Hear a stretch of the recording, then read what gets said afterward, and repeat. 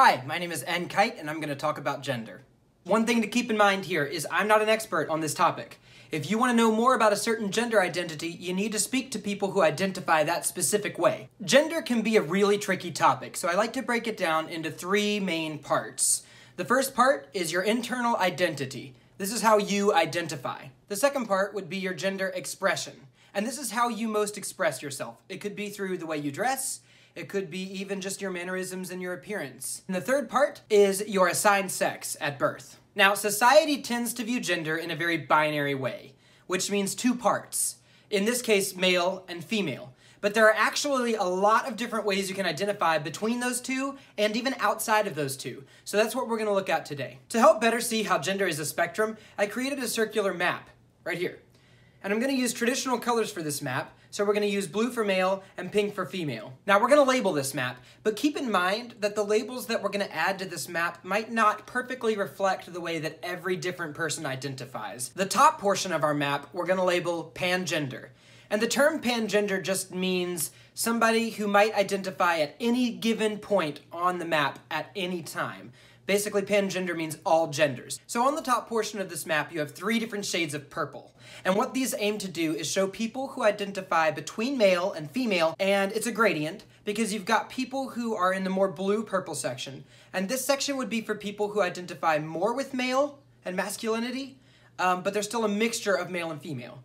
And then you have the portion right in the middle, and this would be for people who equally identify with male and female portions of the mixture. The more pink section, you've got people who identify more with female traits, but are still a mixture of the two. So these people are still not male or female. They just identify more with one of those two sides, perhaps, but they consider themselves a mixture of the two. Now we're going to label the bottom part of the map, and we're going to label the bottom part of the map with the word agender. And agender just means a lack of gender. So where pangender on the top meant all genders, agender on the bottom means none. So this would be outside of typical male and female views of gender. So the bottom portions of this map, you're going to notice they don't fade to purple. Instead, they fade to white. And what's happening here is instead of the genders mixing together, they're fading away. So you've got male genders who are not quite wholly male, and they identify as a little less male, so they would be a little bit lighter blue on this graph. And it's the same for the female side, where people are not identifying wholly with female genders, but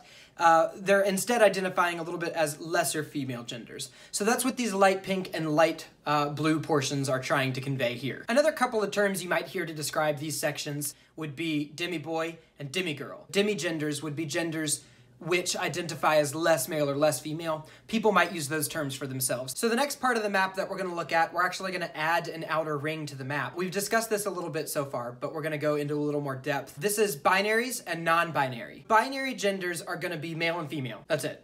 It's binary are those two parts. Non-binary genders are going to be anything between or outside of those two. And this is a term people will typically use for themselves when they want to simplify or they're not quite sure where they fall on the map. For example, I identify as agender, which we'll get to in a minute, but I use the term non-binary online all the time.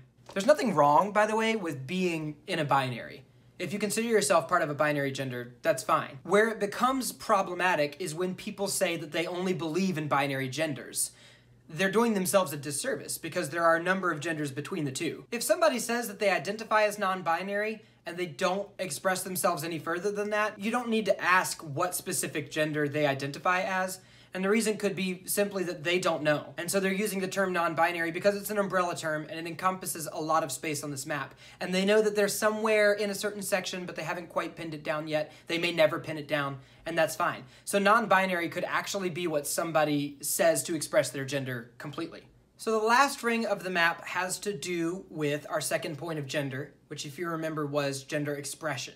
So we talked about gender identity in the innermost ring. So that's where you would pin your identity. So this ring here, what it's doing is showing us people who would express themselves in a more, what we're gonna call masc way and a more femme way. And then of course you have the top and bottom portions, which again would be a mixture of the two on the top and a lack of the two on the bottom. But this is also a spectrum, which means, you know, it moves gradually from portion to portion. So somebody who expresses themselves in a more masc way, they're gonna express themselves in a more succinct societally male way. And then as you move closer to the top portion, you're gonna have people express themselves more as a mixture of the two. So they like to take portions from both parts of society and combine them. And then as you get closer to the femme side, you're gonna get people who are more comfortable wearing dresses normally, because that's a very societally female thing to do. They might wear makeup a lot more often. They might do their nails, you know, be very high femme. And then as you get to the bottom portion, you're gonna have people who try to look like neither male nor female. Not a blending of the two. There is a distinction. These people are gonna try to appear outside of those two. So another part of gender expression is your pronouns. And there are a lot of different pronouns out there, but for the most part, you're gonna hear he, him, she, her, and then you're gonna hear they, them the most for the top and bottom portions of this ring.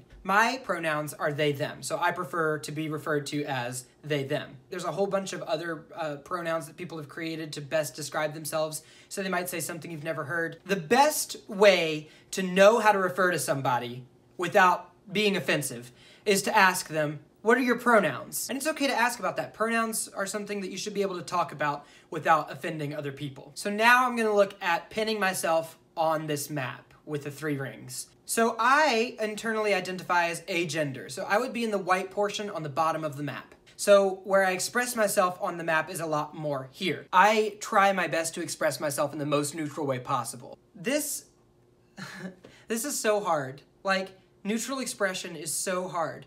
Because when you're expressing yourself as a mixture of the two, so if you're up at the top part of the map, then you can take societally from male and female. The whole binary is your playing field.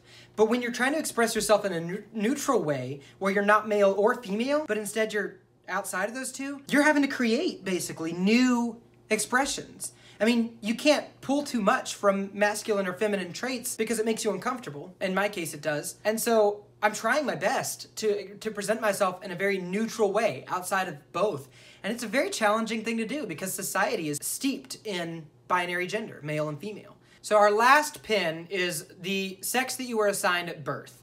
This is also viewed very binary by society, very male and female, but it's actually not binary. Biological sex is actually something that is on somewhat of a spectrum. You can be born with both male and female sex organs and be perfectly fully functioning and healthy. I'm not a biologist, so I don't really know a lot about this. I just know that it is also not binary. So the majority of the time, you are gonna see mostly male and female binaries when it comes to biological sex. If you wanna talk about your own biological sex, that's fine.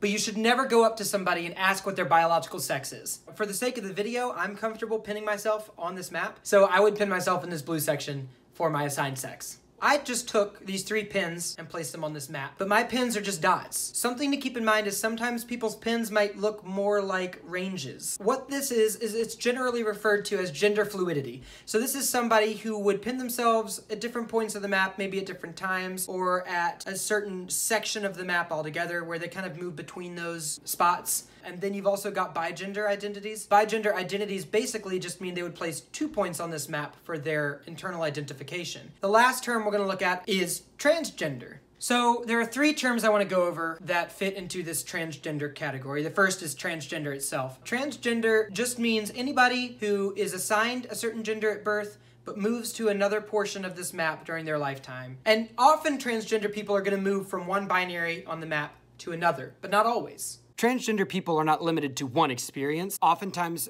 transgender people do not actually consider themselves as having moved at all on this map. They consider themselves, let's say a transgender woman was born as a woman, but was assigned male at birth because of her biological makeup, and since then has been working to make herself more comfortable in her body. But you will also have transgender people who were assigned male at birth, identified with being male for a time, and then decided later in their life that they did not identify with being male and instead were female. So you're not gonna see like one thing across the board. Just wanted to note that. Okay, back to the video. And they might move via therapy, hormones, surgery. They might not transition at all. There will be people who identify as transgender who do not transition. And again, it comes down to they use that term for themselves. We're respecting them when they use that term. And the reason is because oftentimes this could come down to them not having the resources to transition. If somebody says they're transgender, but they can't transition, that doesn't make them less transgender. They're still transgender. They just either can't transition, don't want to transition, or whatever, and we can respect that decision as well. So the next term we're going to look at, besides transgender, is genderqueer. This is tricky because You might say, well, En, you moved from one portion of the map to another, so aren't you transgender? No, but it is kind of a fine line between genderqueer and transgender. I would consider myself genderqueer. What that means is I was assigned a certain gender at birth. I don't identify with that gender, and I'm not taking steps to transition to that gender. Basically, I don't want to make light of people who are deciding to transition. So I don't want to say, yeah, I'm transgender, and claim that term for myself when I have not had any kind of transgender experience. The third and last term that we're going to use in this little breakdown is cisgender. And cisgender is very simple. It's somebody who was assigned a certain sex and gender at birth. They identify internally with that gender that they were assigned at birth. So somebody who is born, they're assigned male, they identify with being male, and they're male, and that's it. They're cisgender male. This is a very complex topic, so it requires a lot of explanation. I really hope it was helpful and not more confusing. And again, I am agender. I'm not a transgender woman. If you want to talk and learn more about transgender women, you need to go talk to transgender women. My experiences as an agender person might not be universal. So while I can speak on my experiences, I can't speak for every single agender person out there. So if you want to look at this map on a more stationary setting, I did post it on my Instagram. This is my Instagram. I'm putting it here on the screen, I assume. Maybe it's somewhere else on the screen, but right here. And you can look at the map there. You can also rewatch this video as many times as you want to kind of understand it a little better. Yeah, that's all. So thanks for watching. Yay. Ta-da. I don't know why I'm so awkward. I'm sorry.